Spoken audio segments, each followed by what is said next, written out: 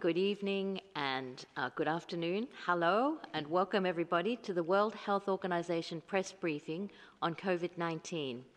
We have with us, as always, the WHO Director General, Dr. Tedros, also Dr. Mike Ryan, Executive Director of our Emergencies Program, and Dr. Maria Van Kerkhove, Technical Lead for COVID-19.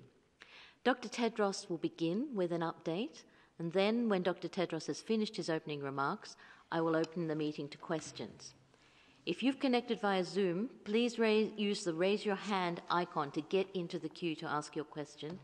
If you've connected by phone, please hit #9 on your keypad to indicate that you want to ask the question. I'm going to apologize right now to all those who miss out. We have more than 260 people on the line already connecting and asking questions. So we have to restrict this briefing to an hour so that our speakers, who are all leading the response, can get back to the many other demands on their time. I will now hand over to Dr. Tedros. Thank you, Margaret. Good morning, good afternoon, and good evening wherever you are. The pandemic continues to take a massive toll, not just on health, but on so many parts of life. Yesterday, the government of Japan and the International Olympic Committee took a difficult but wise decision to postpone this year's Olympic and Paralympic Games. I thank Prime Minister Abe and the members of the IOC for making the sacrifice to protect the health of athletes, spectators, and officials. We look forward to next year's Olympics and Paralympics, which we hope will be an even bigger and better celebration of our shared humanity, and look forward to join.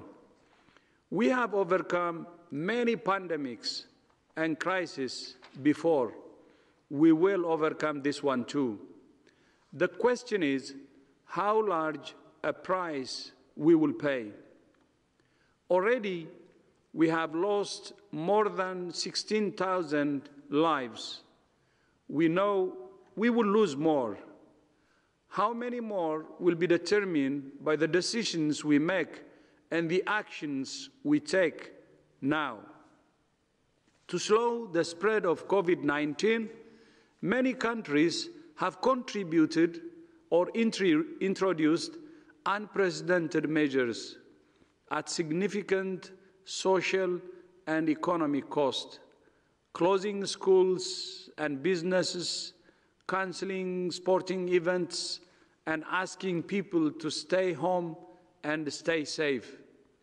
We understand that these countries are now trying to assess when and how they will be able to ease these measures.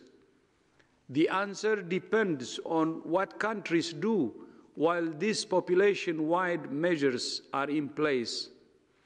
Asking people to stay at home and shutting down population movement is buying time and reducing the pressure on health systems. But on their own, these measures will not extinguish epidemics. The point of these actions is to enable the more precise and targeted measures that are needed to stop transmission and save lives. We call on all countries who have introduced so-called lockdown measures to use this time to attack the virus. You have created a second window of opportunity. The question is, how will you use it? There are 6 key actions that we recommend. First, expand, train, and deploy your healthcare and public health workforce.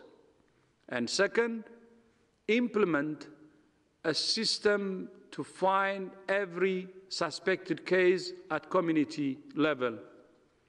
Third, ramp up production capacity and availability of testing.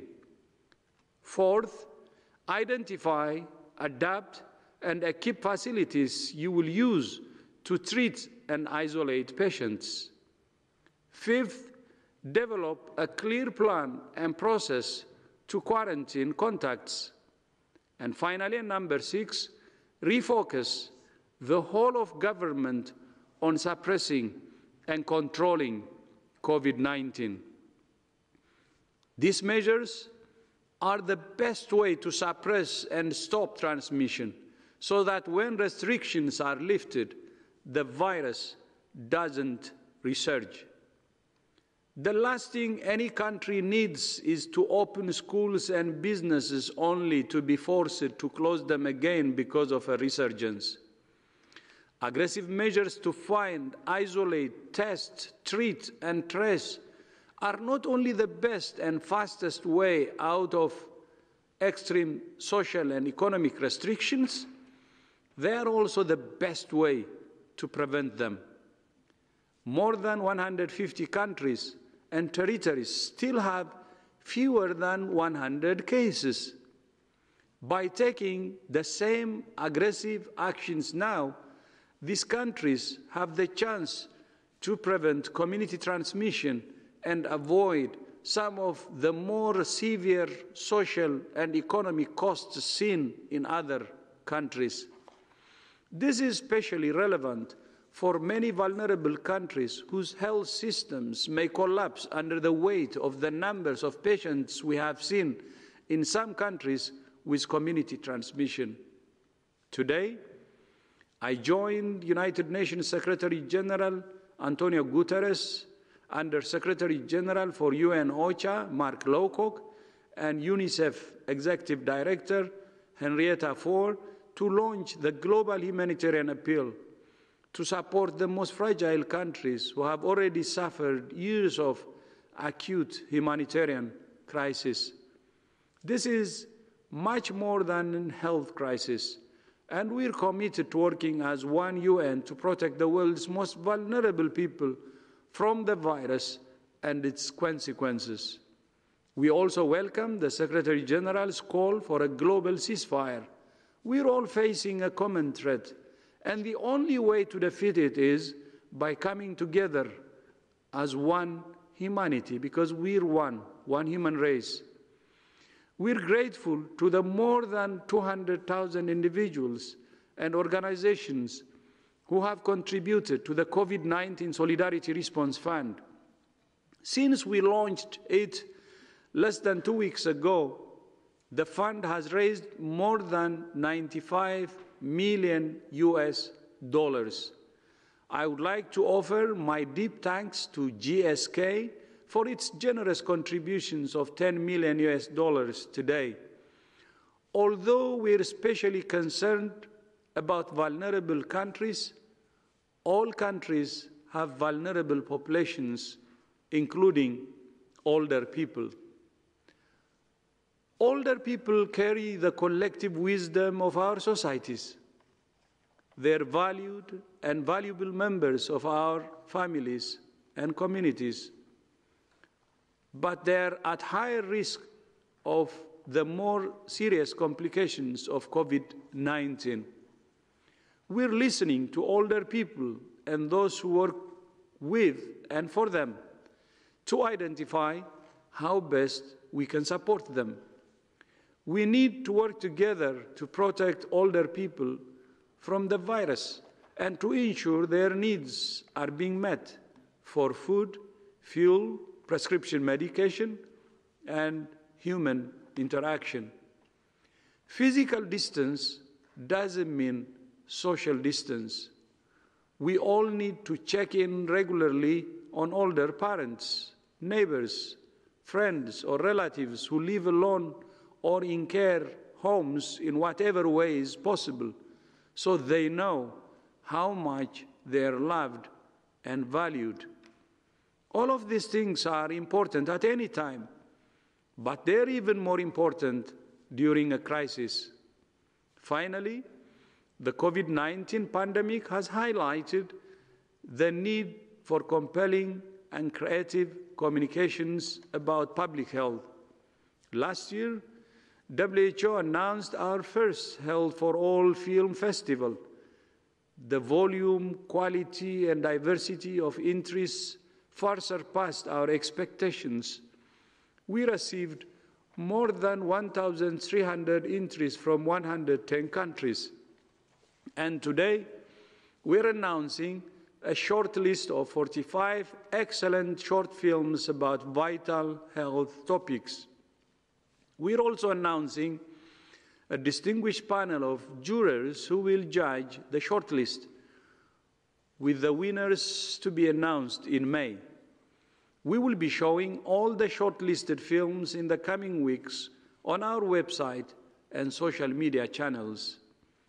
In these difficult times, film and other media are a powerful way not only of communicating important health messages, but of administering one of the most powerful medicines, hope.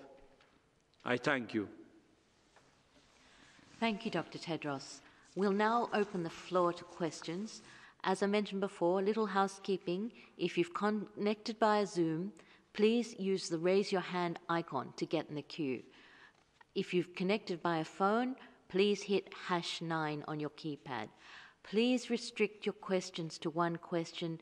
Please try to keep them as short as possible because there are so many people who need to ask their question. In fact, we had so many questions left over from Monday. I'm now going to read a question from Simon Ateba because he has been waiting, I think, 3 times to ask this question. I cannot see him in the queue, so I'll read it out for you, Simon. Simon, I hope if you're there on Twitter, you can hear this question. So this is from Simon Ateba from Today News Africa. Simon asks Dr. Tedros, the coronavirus pandemic is fast spreading across Africa and is threatening to overwhelm our weak healthcare system. The Center for Global Development in Washington, D.C. is warning that if developed countries do not support Africa today, this pandemic will not be defeated. What type of concrete assistance can WHO drive to assist Africa now before it's too late?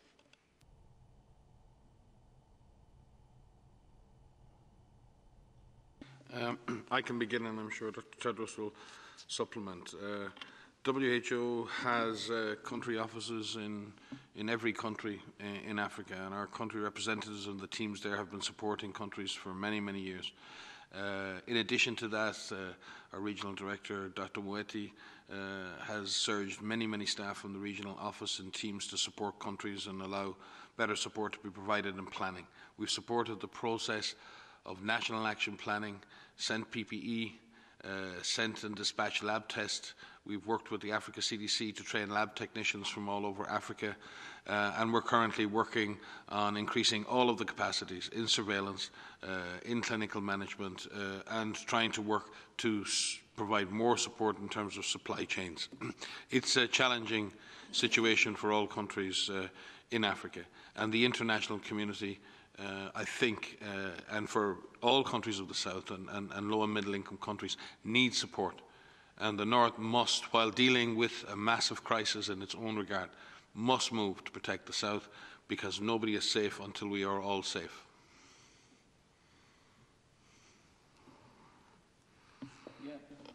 Thank you so much. Thank you, Mike.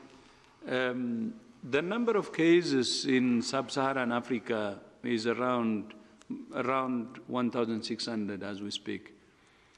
And if you take the number of cases, this is actually an opportunity to use the 6 recommendations I just made, meaning to be able to cut it from the bud. They can test, they can isolate, quarantine cases while still the number of cases is low. So the first thing is they should believe that this thing is in their hands. They can do something to stop it as early as possible. But then, of course, we have global responsibility as humanity, and especially those countries like the G20. We will have the G20 summit tomorrow. They should be able to support countries all over the world, not only from sub-Saharan Africa, but all over the world who are low income or middle income countries, because it's only through solidarity that we can support those countries.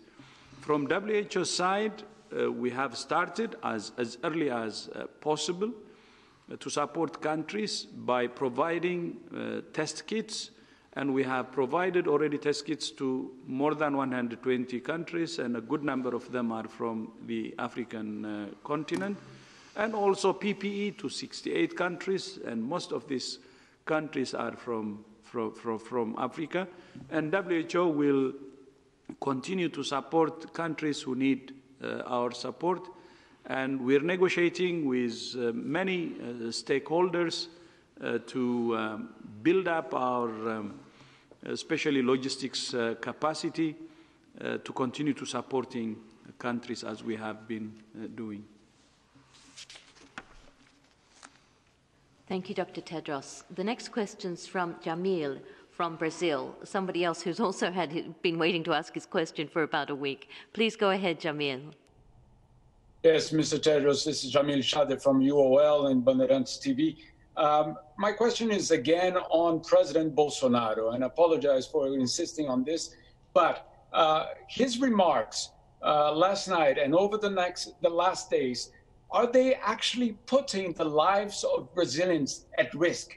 And would you ask him to change his position and take responsibility? Thank you so much, sir.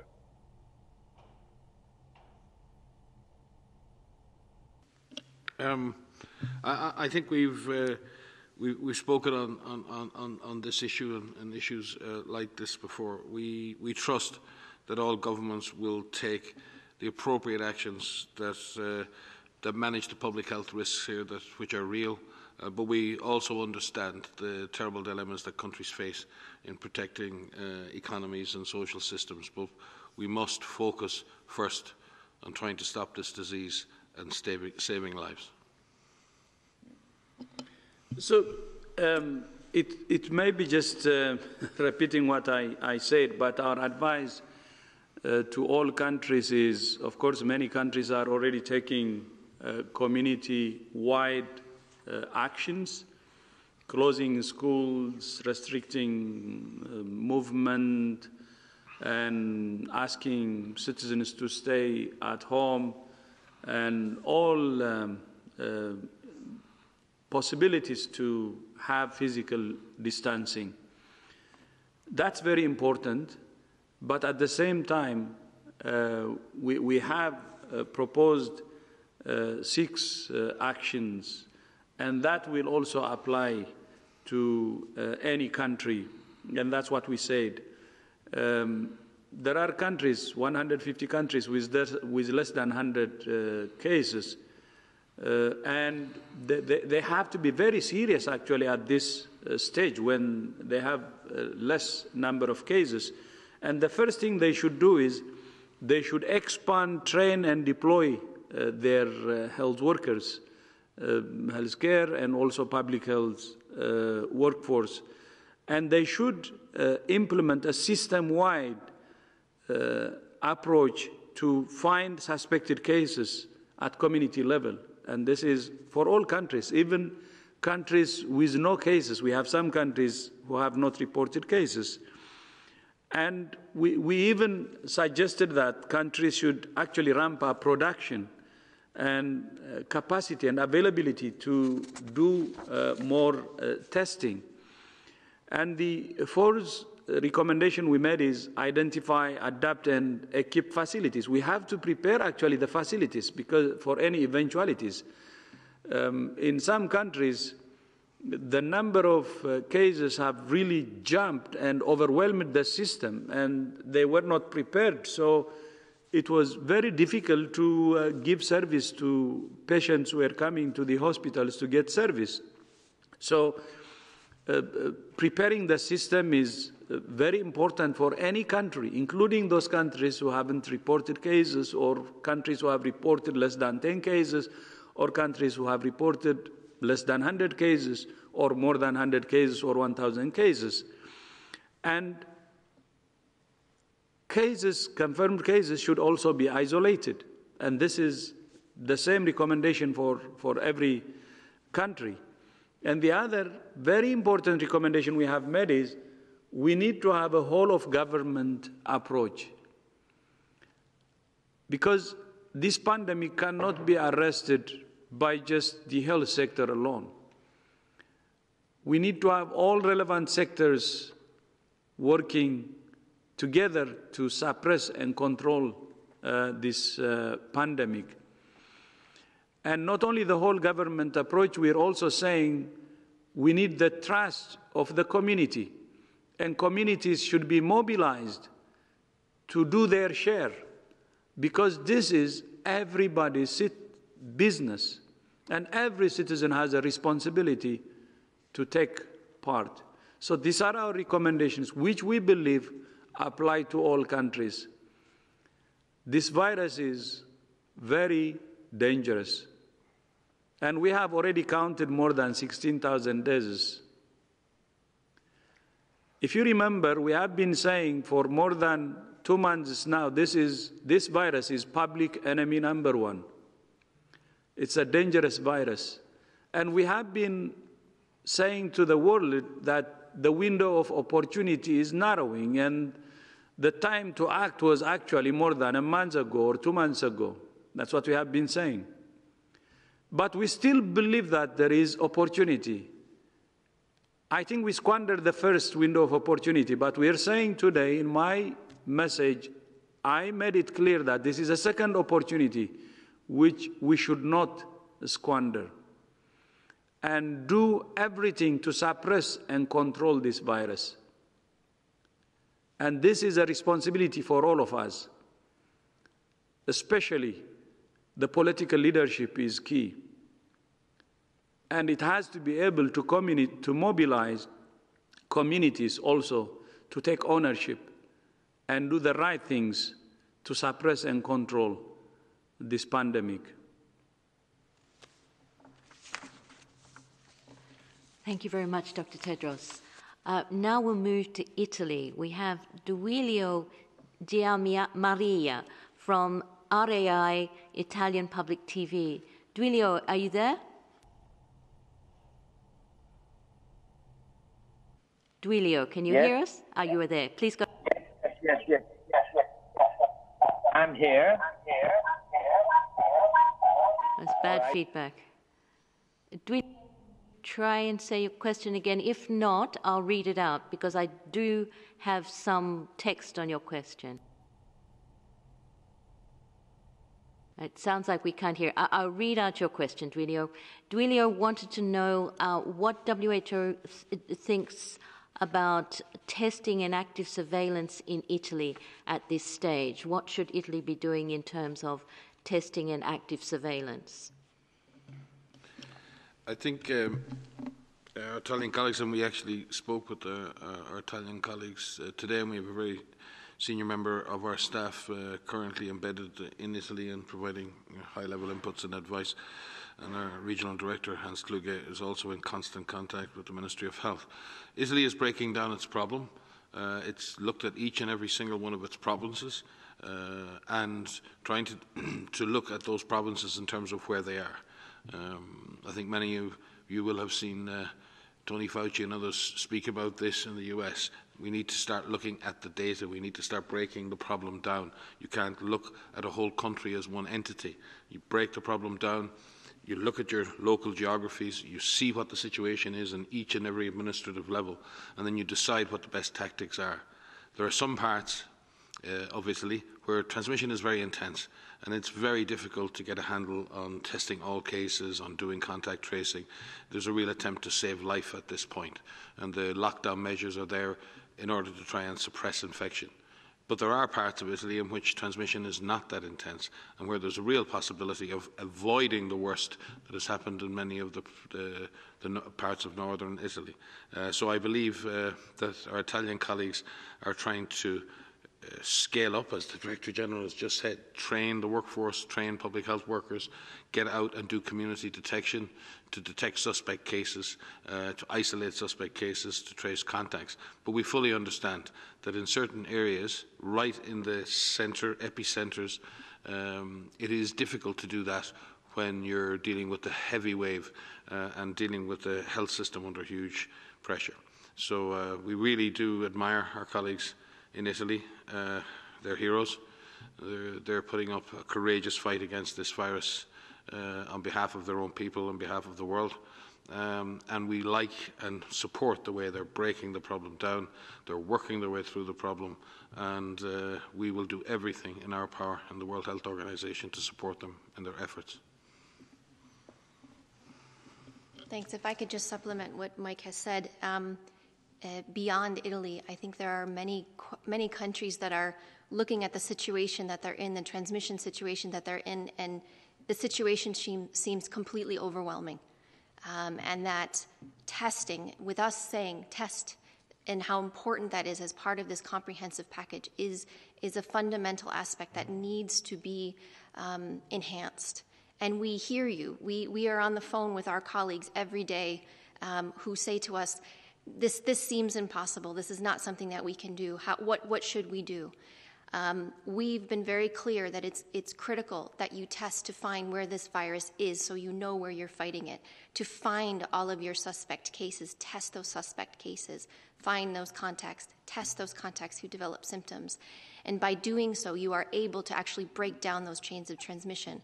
But when the situation is such that you have community-wide transmission and there are some areas of very large outbreaks, there's ways in which you may need to prioritize some of those actions so that you could break down the problem, like Mike has just said. Find those boundaries of where that big outbreak is so that you could bring it more under control. And in taking those making those tough decisions temporarily will help you, bring you back to being able to actually find all those suspect cases. As the Director General has said, these so-called lockdown measures that many countries have implemented, and more we're hearing about countries implementing these so-called lockdown measures. This is buying you a little bit of time, and that time needs to be used appropriately. And that time must be used to build up again your workforces to be able to find those cases, to be able to break down a much larger problem into something that becomes more manageable.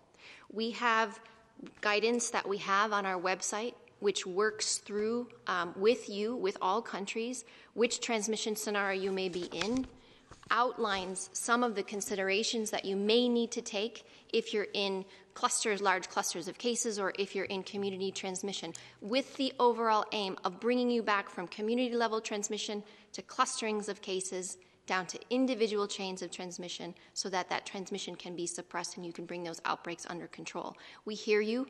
We understand that this is overwhelming in many cases, but there are things that you can do to suppress and slow transmission and save lives.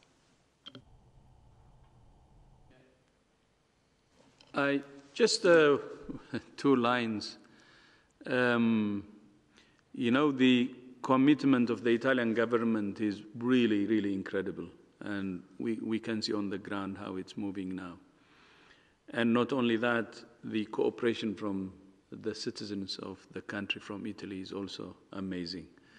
And I think this will bring result, and that's what WHO believes. And as Mike said, we will do everything to support. And there are some good signals now. We had a discussion with some of the senior experts from Italy today, and we hope this positive signal and progress will continue. But I am really happy to see that Italy is doing all it can. Thank you, Dr. Tedros. The next question is from Catherine Fiancan Bakonga, pardon. Sorry, Catherine. Catherine, can you hear me? Yes. Do you hear me? Yes, please go ahead. Okay. Good afternoon, Dr. Tedros, Mike, and Maria. My question is relating the testing. As people and most of the countries are saying that conventional equipment is not available, does WHO advise them to turn to tech as an innovation, as South Korea is doing? by using interactive websites, apps that permits self-diagnosis, backtrack movements of infected persons. And for that, are you actively collaborating with ITU? If it's the case, could you please elaborate a bit like that, on that? Thank you. Yes, I would say this is probably the first epidemic of or pandemic of the 21st century in which the full power of information technology, social media, artificial intelligence is being applied to almost every aspect of this response, both in terms of risk communication with communities and targeting information, in avoiding misinformation and countering misinformation. And that's probably been one of the most powerful uses of information technology in this response. And we thank all of those agencies, both public and private, who have joined with us and with our partners to really enhance the way in which we can communicate the best information to people. Beyond that, there are a huge number of collaborations around surveillance applications, modelling, predictive modelling, analytics, in decision support tools, and many of these other applications. And Korea, China itself, and other countries have developed apps that have supported them in case detection, case reporting, case follow-up, tracking, tracing, and many other things. And we ourselves have deployed our GoData platform, which is a platform for contact tracing and follow-up and linking to lab results to over 50 countries now. And there are other IT applications like epidemic intelligence from open sources, which we use. We've built that over the last 5 years with a consortium of international partners, which tracks electronic information in multiple languages from all over the world using AI engines, and it allows us to stay one step ahead in terms of information around the virus and other epidemics around the world. We are working with the ITU. Our Chief Information Officer, Bernardo Mariano, is coordinating a huge partnership across the world with many institutions, including the ITU, to develop the best possible solutions. There is a tremendous amount of innovation, a huge amount of enthusiasm, but we need to turn that innovation and enthusiasm in a really structured way into products that work for frontline workers, that work for frontline systems. And that's what we're in the process of doing now. We do always have to have in the back of our minds, especially when it comes to collecting information on individual citizens or tracking their whereabouts or movements, that there are always very serious data protection, human rights and principles that are involved. And we're very, very cognizant of that, and we want to ensure that all products that are developed are done in the most sensitive way possible, and that we never step beyond the principles of individual freedoms, rights for individuals and for society. But yes, there are tremendous amount of collaborations ongoing. I could probably speak about this for a lot longer, and maybe Maria might want to speak about the modelling work and predictive analytics and other work that we're doing specifically. But again, I would just like to thank our partners from all over the world, and the power of innovation, the power of ideas. And we've had ideas for apps from people as young as 14 or 15, from individuals, from small startup companies, from huge globally based companies. It's been the most outstanding and most amazing outpouring of support and collaboration that I have seen in my career. Just to add a couple of things, what we've seen, particularly in this pandemic, but we've seen in other epidemics, the use of telemedicine. So many people who need care, who can't go to hospitals right now or can't go to their regular routine appointments, are utilizing telemedicine and having interactive chats and conversations with their doctors so that they continue to have care from the comfort of their home without having to go into a healthcare facility. And we're seeing the application of that across many different types of medicine. We're seeing innovative ways in which children and university students can continue their education, even though we have a large number of children and young adults who are out of school right now because of this pandemic. There's interactive ways in which they're continuing their education and learning through this pandemic, even if they're not physically in school. We see interactive ways in which technology is helping us do trainings. Where we can't do face-to-face trainings because we're not able to move around the globe, we're finding ways in which we can provide these materials either online through our Open WHO platform, where we have more than 500,000 people, up to 600,000 people who've enrolled in our courses in more than 24 languages. But we're also using technology to find more interactive ways to have one-on-one conversations with those frontline workers to answer and work through some of those very difficult questions that they may be having as they treat patients or care for patients or set up treatment units, et cetera. And we're also using technology in many different ways for these predictive analytics that Mike has mentioned. We work with a large number of modelers, you've heard me say this before, to work through scenarios, to work through predictions. But of course, these predictions are not realities. And so what is important is that we take all of these measures that we've been outlining from the start to make sure those predictions do not become realities.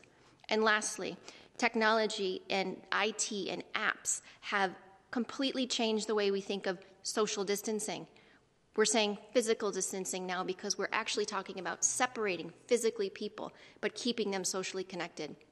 And we have ways in which we can do this now like we've never had before. So we keep people connected so that they feel that they're still part of this and we're all in this fight together, even while keeping them physically apart.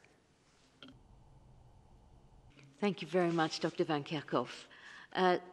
The next question is from Ankit Kumar from India Today. But before Ankit comes on, I'd like to remind everybody to use the raise your hand icon and to apologize for saying #9, it's *9 on your keypad for your telephone. Ankit, are you there? Can you go ahead with your question? Thank you, Margaret. Good evening, everyone. My name is Ankit Kumar. I represent India Today and Ask Doug. In India, there is 3 weeks long lockdown, which means 1.3 billion people are currently inside their homes right now.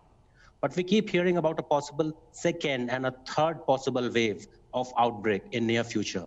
A country like India cannot afford many such lockdowns after this one ends. What is WHO's best advice to Indian policymakers, what they must do during this lockdown to ensure that there isn't an outbreak and such a lockdown again in near future? Also, if you could please tell us how far are we from a possible vaccine or a medicine? Thank you very much. Thank you, Mr. Kumar. Your question is a very good one, and I think the Director General answered that question very much in his address. He mentioned the 6 things that every country needs to do to use this window of opportunity. And as I've said in previous press conferences, India has incredible capacities to leverage, accelerate, and expand its capacity. But it must do the things. You must have a system to find cases. You must test. You must expand your capacity to treat and isolate. You must be able to quarantine your contacts, and you must bring an all-of-government approach to the response. And if those things are put in place, and I know they are being put in place, but if we can accelerate that, and India is a vast country, you could never look at India just as one single entity from an epidemiologic perspective. And if you remember, those of you who in India who were involved in the process, India got rid of polio by breaking it right down. India got rid of polio by breaking it down to the village level, all the way through the system. It broke down the problem. It went after the polio virus district by district by district by district, and India won. If India does the same thing, breaks down the problem, puts in place the measures that are needed, both surveillance and healthcare measures, and does that systematically, then there is a way out. There is a transition from lockdowns into a public health-driven response in which people don't have to stay locked in their homes for more time than is absolutely necessary. Without implementing the necessary measures and without putting in place those protections, it's going to be very difficult for countries to exit, and when they do, they may have resurgence. And I think that's the challenge now. We have time. Very little, as the Director General said, a second, but small window of opportunity. What countries do today, tomorrow, the next day, is what's going to matter. If I could add to that, so we have seen countries that have gone through these so-called lockdowns, have gone through these public health measures and distancing measures, and we need to learn from all of these countries who have applied these measures at different levels of intensity. We know what measures were taken in China, and in particular in Wuhan and in Hubei, and we know that these measures are being lifted now. And the reason that they can be lifted is because these systems are in place to actually quickly identify and isolate any cases that pop up. And now what we're seeing in China is we're not seeing cases, indigenous cases that are being locally transmitted. We're seeing new importations. There are more importations that are going into China than are actually being detected from local transmission. We haven't had local transmission, I think, in a number of days now. But what my point is bringing up China is saying they have looked at a staggering approach of lifting these measures. It wasn't all at once across the whole country. And in different parts of the country, they applied different intensities or levels of these measures. So it wasn't a total lockdown in all places across China.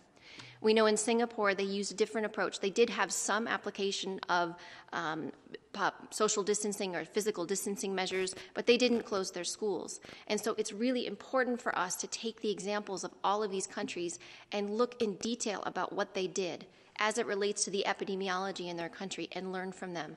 And we are doing that now. We are taking very detailed looks at what every country is doing, what countries have done, and the levels of success that they have had. So again, we can come back and say, these are the things that really have worked. We know the things that we're telling you, these are the things that work. We know that they're incredibly difficult, but what we don't want is to get into a situation where you have a lockdown, then you lift it, then you have a resurgence, and then you have a lockdown, and you have this endless cycle. We need to break that cycle so that these measures that are put in place are temporary, and we know that these are incredibly difficult, and we thank you for playing your individual part in this outbreak. But we know that these things work. They are temporary. We will get through this, but those measures to find those cases, isolate those cases, find and quarantine your contacts, treating patients who require treatment is really, really critical. And I think for India, with 606 cases, I have already outlined the 6 steps. Doing that now will help India to stop from the virus spreading to more places or, getting bigger.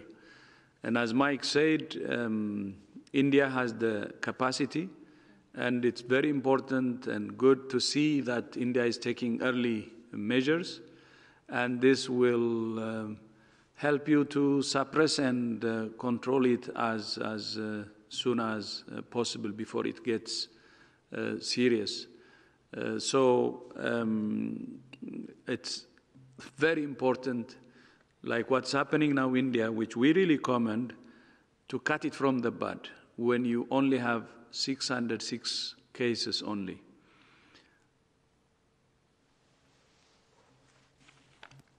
Thank you, Dr. Tedros.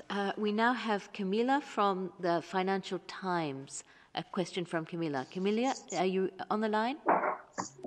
Hi, yes, can you hear me? Yes, please go ahead. Thanks for taking my question. The DG has talked before about possible risks to essential medical supply chains. Are there any specific products or regions or parts of the supply chain that are under particular strain at the moment? Hi there. Yeah, I think you'd have to say that all elements of the supply chain for many different products are under extreme strain at the moment. That's from raw materials through to production, distribution, and delivery. And there are different reasons driving some of that. Production, in some cases, for example, a lot of the rubber that's used to produce rubber gloves is produced in a very small number of countries. If those countries have difficulties in their general supply chain or have a problem of pushing things into the international market, then the place that makes the gloves may have a difficulty in actually making the gloves, not because they lack the production capacity, but they lack the raw material. So there are problems in the supply chain all along that chain. The simple issue is demand, because our current production of protective equipment and ventilators was obviously pretty adequate to meet global demand before this event began. But unfortunately, the world is not ready for a pandemic.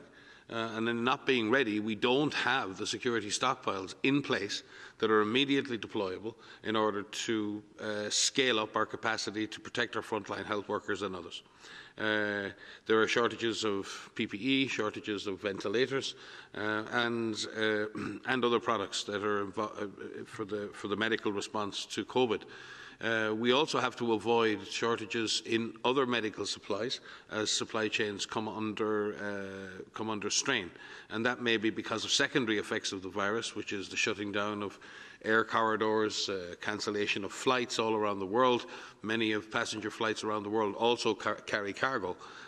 Difficulties in shipping, even cargo shipping with crews are finding it, some shipping agents are finding it hard to move materials around the world. So there's strain on the whole system. We're working very, very closely.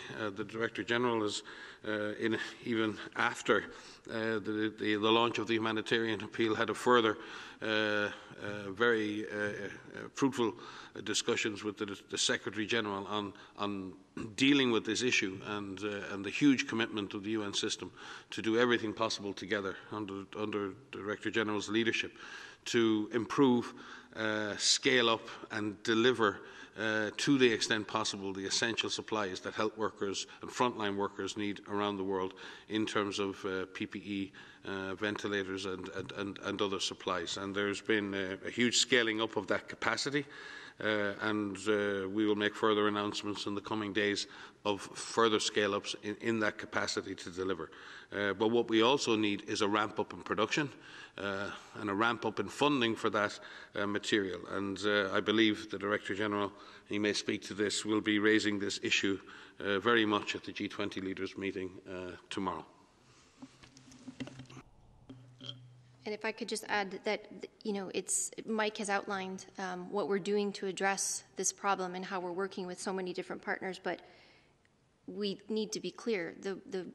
The world is facing a significant shortage of PPE for our frontline workers, including masks and gloves and gowns and face shields. And protecting our healthcare workers must be the top priority for the use of this PPE. We're working with technical partners across the globe to identify ways in which we can manage this current shortage while we try to find solutions. But some of these options are not ideal, and this is not acceptable. So we have to all play our part to make sure that we prioritize the use of PPE. We use PPE appropriately, and that is for our frontline workers who are caring for patients. Thank you very much, Dr. Van Kerkhoff. We now have a question from Vera Okiongo, from, my apologies, Vera, if I've got your name wrong, from Nation Media Africa. Vera, are you on the line? Yes, I'm on the line. Can you hear me? Yes, very well. Please go ahead. All right. So I'm just going to rush through it. I would like to know, in the modeling that you guys have done and I've talked about, I'm not very good in statistics, is there any indication of how this thing may affect African countries? And just quickly on top of that, we have the Africa CDC, and I would like a comment from the Director General how they plan to support it. It was being funded by the AU, but the last time I talked to the Deputy Director, money seems to be drying up there, and the work that they're doing now is very critical given the health systems that we have in Africa are very fragile. Thank you.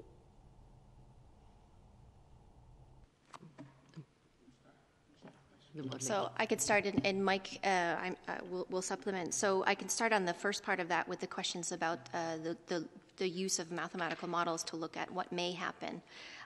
So we are working with a number of groups that are looking at these types of scenarios in terms of using available epidemiologic information about how this virus is transmitted, the rate in which it has moved through populations in China and Italy and in other locations, to use those parameters, as we call them, to estimate what may happen in a new population in Africa, for example.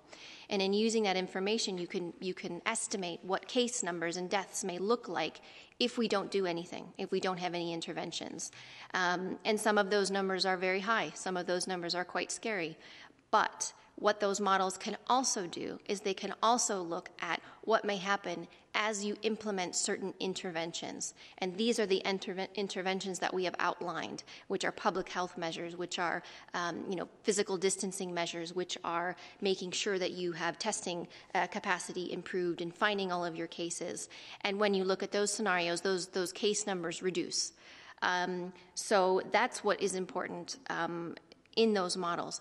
They also help us plan. They also help us estimate case numbers based on what level of severity they may have. If they may have mild infection, moderate infection, may be severe and require oxygen, may need ventilatory support, respiratory support.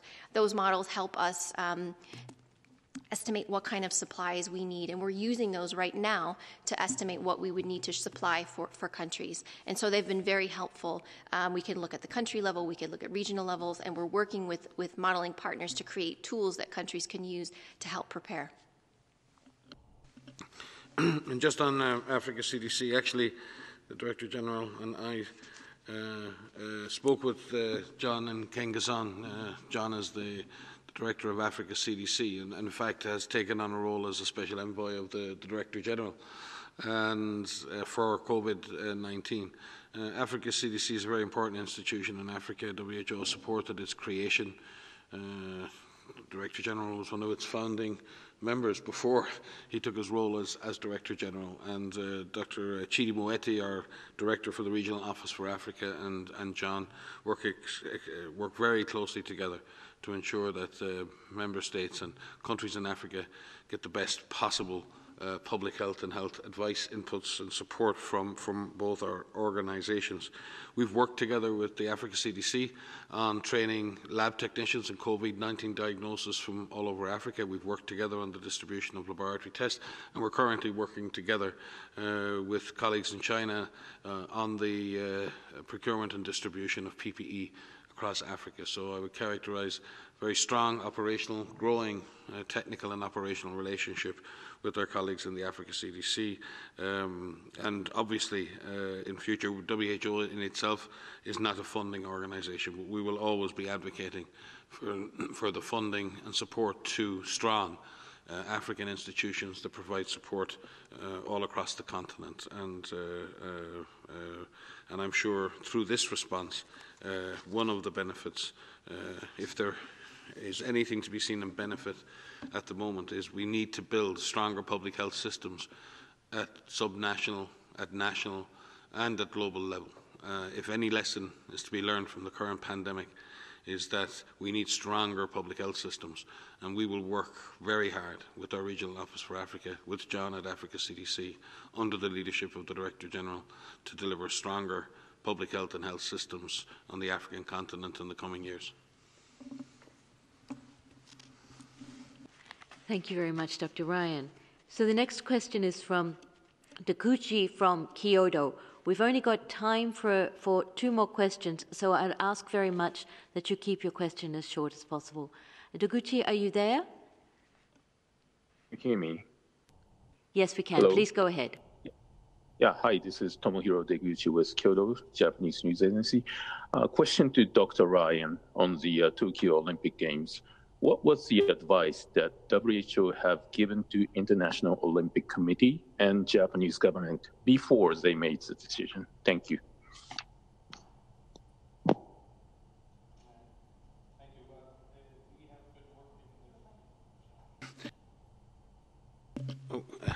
Thank you for your question. We've been working over many years with the International Olympic Movement in providing them with risk management advice for many their events going back to Rio and previously. We do not take any final decisions when it comes to the staging of events or not.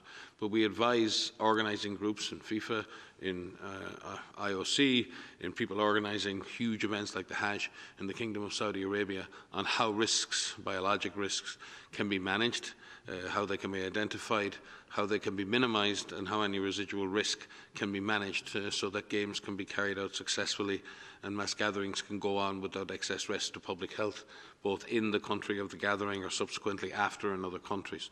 In the same regard, we've had many conversations with our colleagues in IOC and with the Tokyo 2020 Committee and the Japanese government over the last 2 months in advance of their decision yesterday.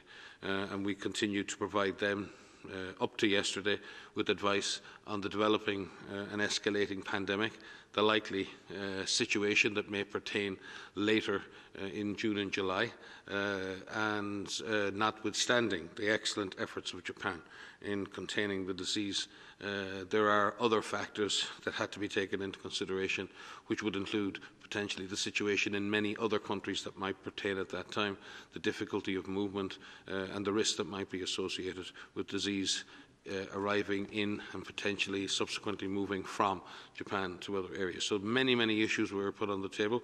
We stick to our job, which is to provide public health risk assessment and public health advice.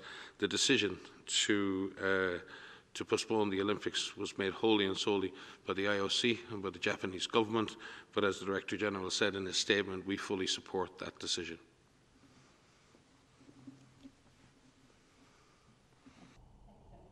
So, Dr. Ryan, so 2 of the people who were in the queue have put their hands down, but we have a question from Associated Press. Please go ahead.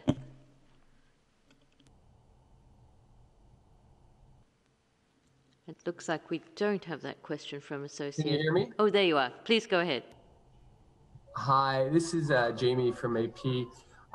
Just wanted to ask you very quickly, Dr. Tedros, about the tweeting that you did yesterday. You were pretty praiseworthy of President Trump's efforts, and I'm just wondering. You said he's doing a great job, and I'm just wondering, that President Trump has, from the beginning, sort of minimized the importance of this at the very start, and then is now talking about churches that might be packed in the United States come Easter time. How concerned are you about some of the decisions that he's making, or do you really think he's doing a great job across the board? Thanks.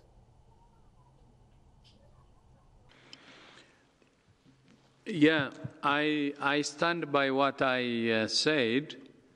As you know, one of the recommendations from WHO is the whole-of-government approach involving all sectors.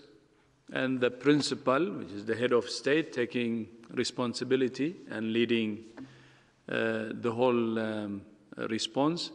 And that's exactly what he's doing, and which we appreciate, because fighting this pandemic needs political commitment, and commitment at the highest level possible. And the President's commitment, you have already seen it, and the world have seen it. And that kind of leadership is very, very important, the whole-of-government approach, to mobilize all sectors and stop or suppress the pandemic.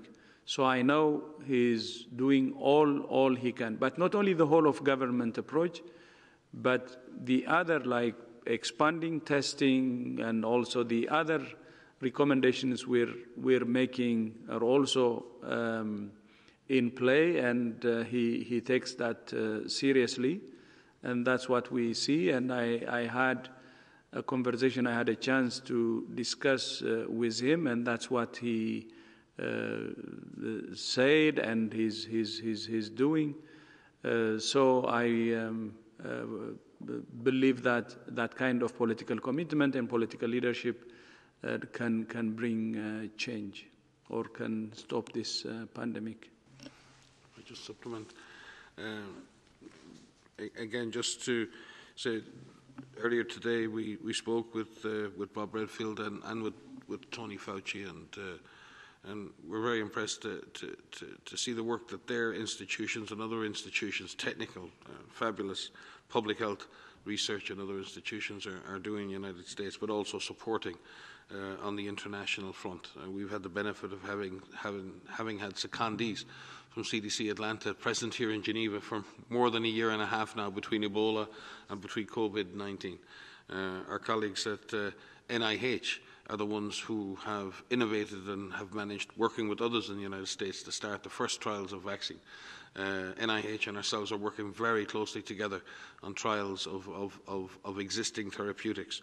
The FDA have been exceptionally helpful on the regulatory side and are working with us on everything from animal models for vaccine development and much, much more.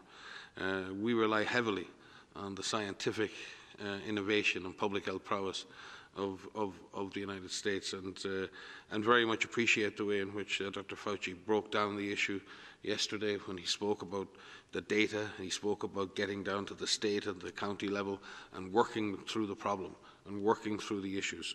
And again, we remain impressed by the work being done at state level by state and county public health departments. Now is the time to support them. Now is the time that health workers all over the world need to get the support to do the jobs they need to do. They are our heroes, and we are all there to support them. Thank you very much, Dr. Ryan. And on that inspiring note, we'll close this press conference. Thank you very much, everybody, for attending. We will send the audio, we will send the transcript as usual. We'll also send you information about the WHO Film Festival. Thank you again, and we'll reconvene on Friday. Thank you. Thank you, and see you on Friday.